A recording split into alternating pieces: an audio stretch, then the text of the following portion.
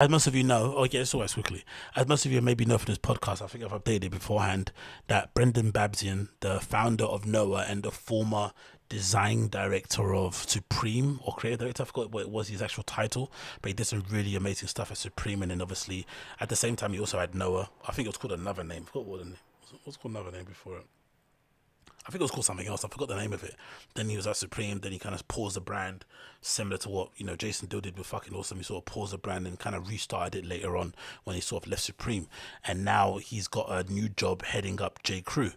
And he's basically been tasked with trying to resuscitate J.Crew because it's been essentially, on the sidelines for a very, very long time on life support, struggling for air, struggling for any sort of relevancy. And getting Brendon Babenzien involved, I think was a really bit of a masterstroke, especially considering J.Crew's aesthetic and considering what kind of Brendon's about when it comes to design and his codes and stuff. I thought it would be a really great marriage and something that would actually make some sense.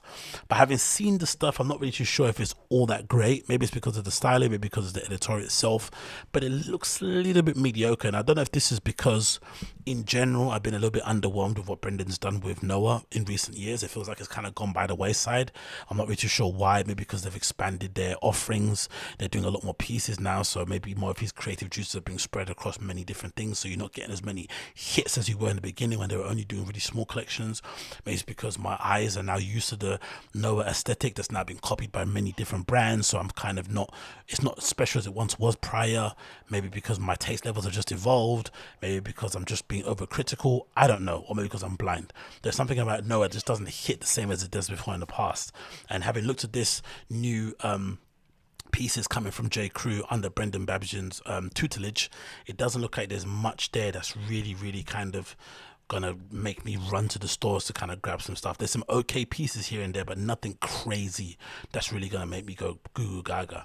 So the first picture, we've got a sort of salmon pink mohair type sweater over a pinstripe, over a striped yellow and blue shirt with some acid wash jeans and some nice penny loafers. So a typical, what you'd say, kind of Noah look in that respect, right? Taking something classic and then applying a little twist on it, a little bit of a funk to kind of swag it up a little bit. So typical Noah in that respect. Then you've got this look here, number 2, which is essentially a version of a chore jacket, maybe you'd say, with like a paisley print shirt, some nice pants, and again some decent loafers with a strap on them. So again, nothing that I'm really too enamored with. Look free. You've got a what do you call that? Raglan sleeve jumper with a sort of pattern on there over some flannel shirt with another sort of pinky salmon type pant here, like a chino with another sort of buckle ugly shoe thing going on there. You've got some more prints there, the print there with the jacket. The interesting thing here is the return of the New Balances, because I'm not sure if you guys remember, but back in the day, J.Crew used to do some really interesting New Balances collaborations. I don't know why, but for whatever reason, every season they'd have really decent J.Crew collaboration New Balances, which was really strange to see. So J.Crew New Balance, right? There were weird ones over the years that just didn't make any sense. Like that just kind of popped up out of the blue. Like every season there'd be a specific sort of J.Crew only New Balance that kind of appeared out of the blue, out of the blue, out of the blue, out of the blue, and they came to keep them consistent. And they also used to be J.Crew Nikes, like classic. Like they'd always used to take like really classic silhouettes, like LDVs and stuff like that, if I remember correctly. Yeah, see, like all courts. No, sorry, all courts, like kill shots. What other ones they did? Yes, they did. See, they did. What was the one? I forgot what that one's called. There, they got Cortez. See, they got different sort of ones they did in the past, which are really cool. So it's cool to see that kind of coming back again, because I think that's a really cool introduction, and hopefully will give a different sort of flavor to what we have in terms of New Balance offerings, especially from the likes of like Aimé Leon Dore. But the look itself, I'm not really for that striped long sleeve, whatever, and those shorts. I just don't like anything about it, and that picture as well, it looks kind of muddy in it. I'm not really a fan of it at all in that respect. We continue on. This red kind of, what do you call it, this red work jacket is sublime. Maybe the favorite piece I think I've heard of it. It looks like it's made out of some sort of felt. That's really nice, to be honest. With the shirt, with the striped shirt tucked into a pair of jeans, and the shoes there, selvage denim. This looks really nice. This is a really nice look, I gotta be honest. This is really, especially with a little golden retriever with a little jumper around it. That's a really nice look with that red jacket.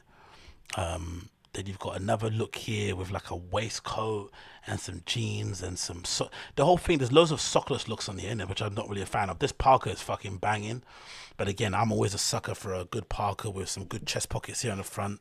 Do you know what I mean? I'm always going to be down for that. They got some good what do you call them, mountain boot type things with the red laces and a brown suede, typical sort of mountain look kind of, you know, makeup there. The knit jumper I'm not really too fond of as well. That doesn't really do much for me. Got some big baggy jeans here. Look with the sockless. Like, it's a very specific look they're trying to go through with J.Crew, right? Very Americana. Yeah, I'm not.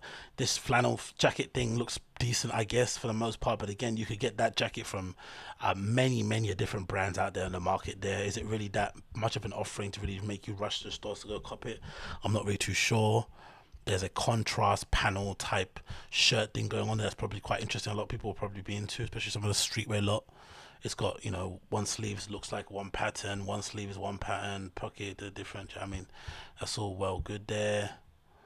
You've got a nice, the suit looks fairly decent. This is probably my favorite look overall.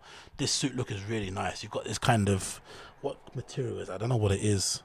It looks like a suede or something, or maybe corduroy. I don't know what that is there, but it's like in a dark olive green color, like a bottle green, with like these really great loafers which are in suede too. The socks can go, the striped socks. I don't really like that with that look, and a nice like pinkish shirt with a weird paisley tie. I think those colors work really well together. I just don't like the socks. Good up again. 13 of that, isn't it, right?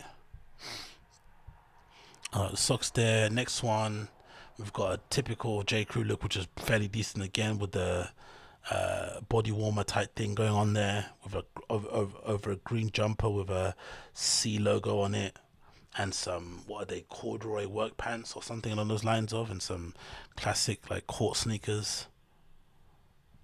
Yeah, man, a lot of this stuff doesn't really hit for me, man, personally. Some of the suit jackets and stuff are nice. This kind of grey blazer type thing going on there is pretty nice with those slacks.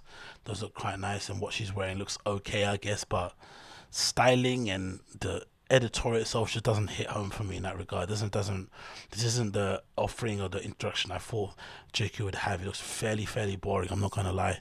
I don't know, again, has Brendon lost the sauce in the same way that Riccardo Tisci lost the sauce at Burberry? You see what Riccardo Tisci is doing at Burberry now, you're like, Jesus Christ, this surely can't be the same designer that set trends and, you know, whatever it may be when he was at Givenchy, man. Like, this can't be the same dude, can it? And maybe this just happens over time, innit?